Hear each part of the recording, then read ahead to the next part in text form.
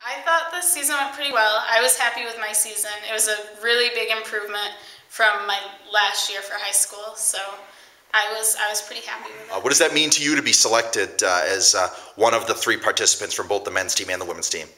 It meant a lot because I work really hard and I put in a lot of miles over the summer, so it felt like my hard work was paying off, which is good. Our team, I think we worked together pretty well all season. Julie really made us focus on the start, to not take it out too hard.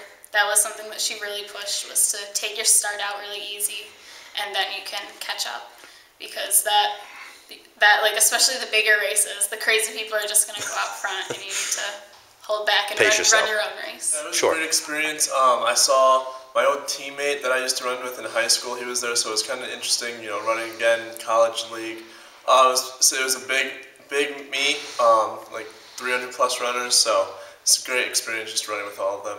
Thoughts on the competition? Obviously, some of the best runners in the region, all of the best runners in the region. Yeah. This is where they show their stuff. What did you think of the competition that you were up against? The competition was tough, but I'm glad I ran there.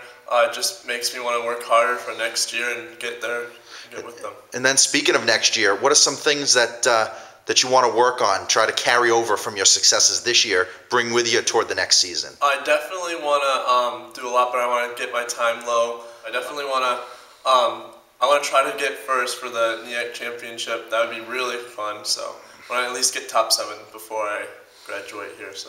I'm really happy with how regionals went. It was a really wonderful experience.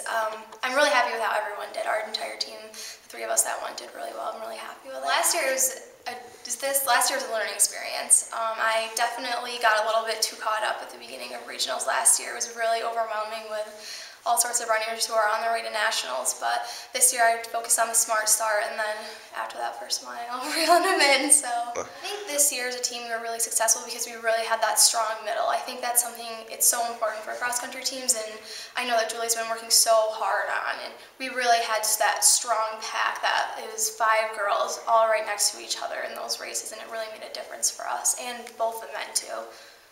And then Northeastern Athletic Conference Runner of the Year for the 2nd year in a row, placing first at the NCAA competitions this year and last year.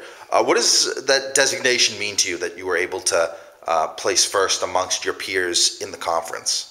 It means a lot to me. I can't even describe what it means. It shows, all summer you've been working so hard. It's just nice that your accomplishments really do pay off. I think going into next season, we're trying to focus on that middle, but we're still trying to pull a couple more up, moving our middle up, and then bringing some of the other ones up even further. So it's just about building off of this year and continuing on and getting everyone stronger and faster. The regional championships, it's always exciting to watch because this year especially was the largest regional championships they've had. There was almost 300 runners in each race, so to watch Wells runners step up to the line for only the 2nd time now on that starting line is really special.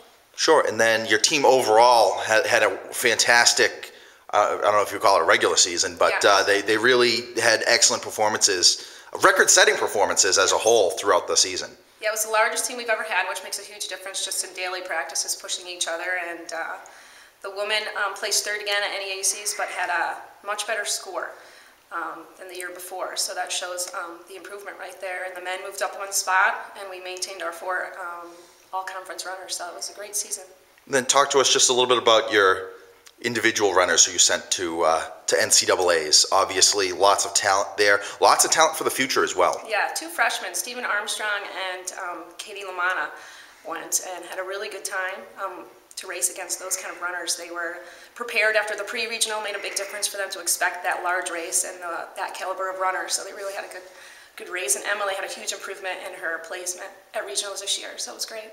And then next year, going forward, like we just mentioned, very young squad of runners, very deep squad of runners. What are you looking forward to next season? Well, we're losing a bunch, so I'm hoping to gain some more additional runners. And just watching them improve every year is huge. Sometimes they just surprise me in the improvements they make in just the few months that we're running together. So I hope that continues and the team scores continue to move up.